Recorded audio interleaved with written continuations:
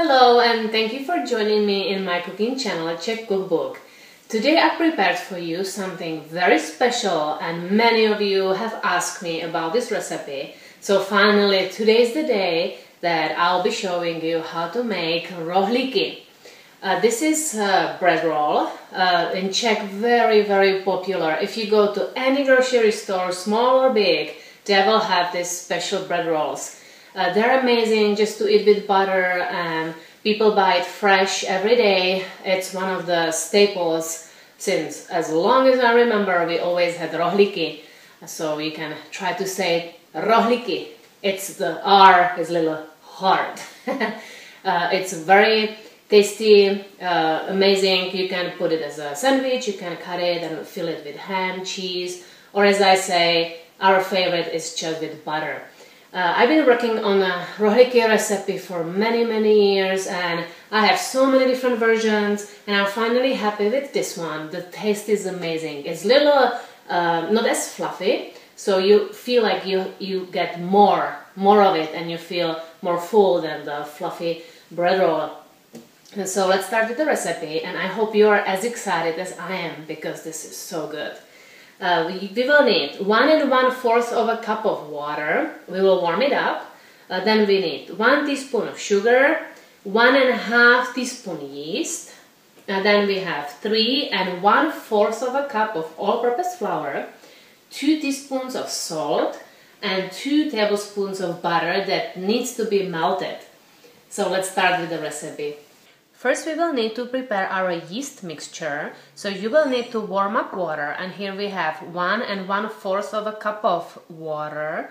I will put it in the bowl where my yeast will be rising, so this way I can warm it up already in the bowl, and I'll put it in the microwave for 1 minute. You have to make sure that it's not hot because otherwise it will kill the yeast, so I usually put a pinky in to test the temperature, and it needs to be lukewarm.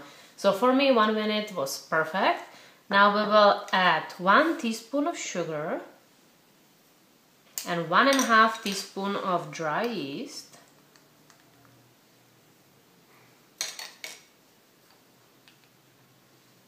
One and a half. And now I like to stir it so the sugar can dissolve. Just like that. And now let's set up the timer for 10 minutes because we will need 10 minutes for this to start to activate. While we are waiting for our yeast mixture to be activated, we can already prepare our other ingredients into this bowl, or you can use your stand-up KitchenAid mixer if you have one. So I have here 2 tablespoons of butter. We will need to melt it, so I just put it in a microwave and melt it. So I have the butter melted and I set it aside. Now let's put 3 1/4 of a cup of all-purpose flour in a bowl. Add 2 teaspoons of salt.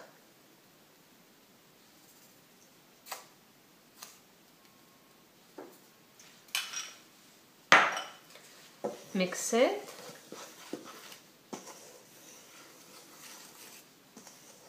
And now we will have to wait for our yeast mixture to be done. So 10 minutes are done, and I have here the yeast mixture nicely bubbled up. So let's add it to our flour and salt mix. Now I have here melted 2 tablespoons of butter, so let's just add it.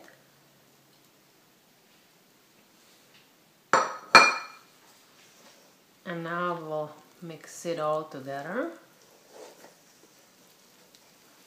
I usually start with a wooden spoon and then I'll put my hands in it.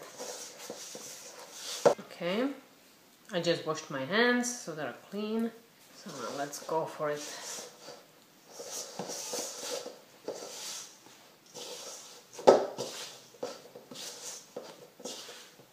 You just try to connect everything into one ball. A little bit needed also. And I try to scrape the flour from the sides. And you want it to be a little bit sticky because that helps us to roll the rolls. But I think this is a little too much sticky, so I'll add a little more flour. So if it's too sticky, just add a little more flour.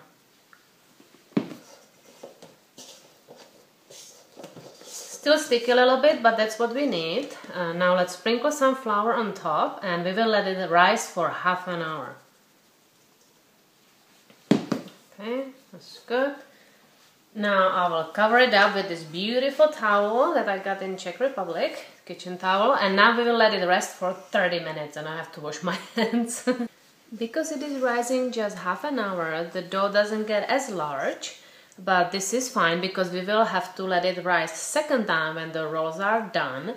So now let's put it on a board and start working on the rolls. I have here a baking tray and I put on top a baking paper, so make sure to do that, and we will just need one, so you can set it aside and we will be putting our bread rolls on top. Now we will need to sprinkle flour and I put a little bit in a corner so then I can use it as needed. Now this dough will make 8 bread rolls. If you want them to be similar looking, you can put the whole thing on a scale and then, you know, divide it by 8 and then have 8 same pieces, but this is too much work for me, so I'm not going to do that. I will just guess. It doesn't have to be perfect. So I will try to divide it in half.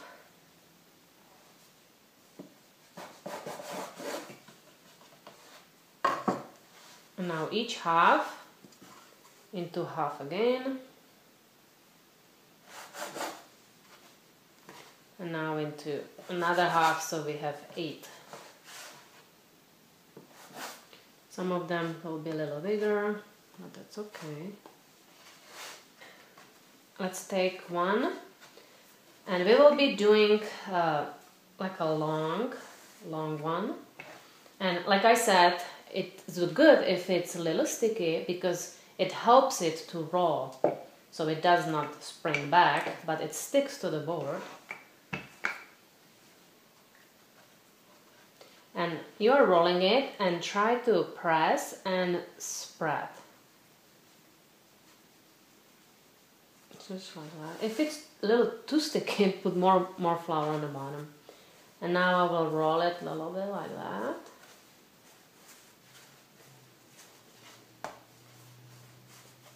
And now you have the bread roll.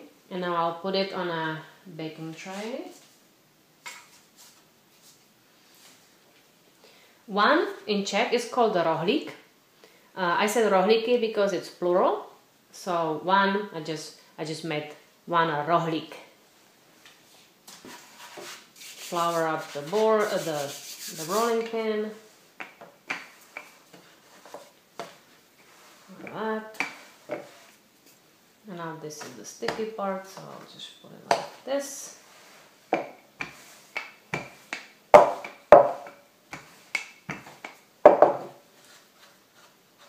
And now we are rolling, pressing, spreading.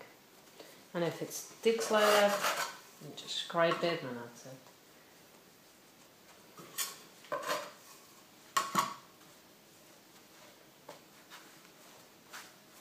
Let's roll this.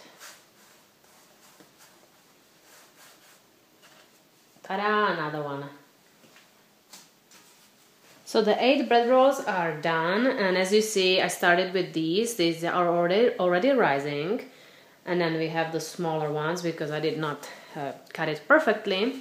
And now you wanna cover it up with the towel and let it rise for 40 minutes. So we have about 13 minutes till the rising process is done, and I recommend to preheat the oven to 420 degrees right now before this is done, and they are already looking nice because it takes a while for the oven to be preheated. So 420 Fahrenheit.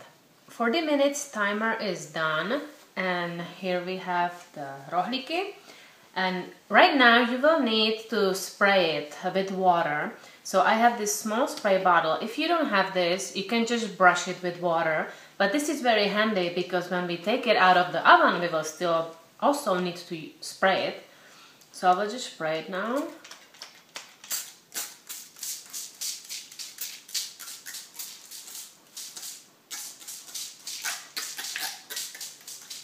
That's good. And now we will bake it in the middle of the oven, and in my oven it takes 20 minutes, 420 Fahrenheit. So just make sure to check it maybe after 15 minutes and just keep looking at it so you know how your oven bakes. So let's put these in. 20 minutes are done, and let's pull them out of the oven. Here they are, and we have to spray them. Should give them nicer shine, but not too much so they still stay crunchy. So here are amazing bread rolls, and now we will have to transfer them to a rack so they can rest and don't get soggy underneath. So I'll do that right now. Here they are on a wire rack so they can rest and just not get wet like I said. And it's amazing, the smell is just incredible. They cracked a little bit, some of them, but that's okay because I think the house is a little colder, so they didn't have a chance to rise completely, but who cares, right? They will be eaten no matter what. But they are so crunchy right now, the top is just crispy. And I wanted to tell you before I take a bite, I wanted to tell you that next day they will not be as crispy and they will be a little like harder. So what I do, I put them in a toaster oven, or if you have just regular toaster, and then they become crispy. And even 3 days later, if you do that, they taste like fresh from the oven, and it's incredible. So I hope you try it, and let's go for this. I'll take some smaller one. Oh, just with the butter, just like that. And I hope maybe you will hear the crispiness. That's so good. I don't know if you can see it, but it's a nice little roll inside, and the taste is just incredible. I hope that you enjoyed this episode, and now you can finally bake your own rohlíky. And if you try it, let me know, and you can even post a picture on Facebook. I would love to see. So I wish you a great day, and be well, everybody. Bye.